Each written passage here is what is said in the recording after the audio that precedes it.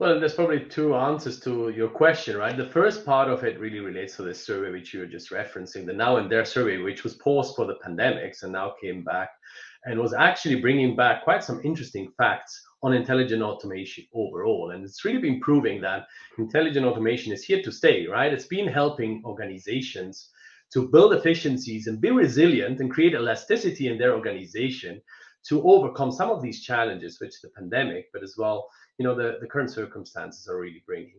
So now, if we consider that, many of these companies who've been responding to the surveys, they're already 3+ years into their automation efforts, right? And they're overwhelmingly now as well confirming, I think 56% of them are confirming that they're scaling.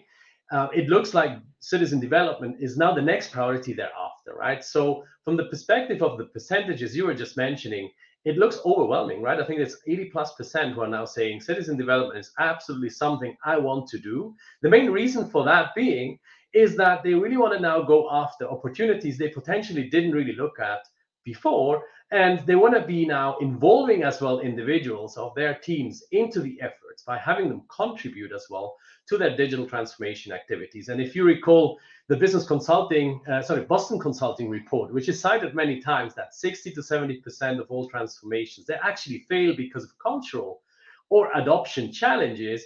This is one of the areas where citizen developers are definitely making a difference. Once they're there, you'll see as well that other people in their teams will follow with their mindset. They'll be helping as well to evangelize digital technology and will with that as well pave the path for other activities coming from top down.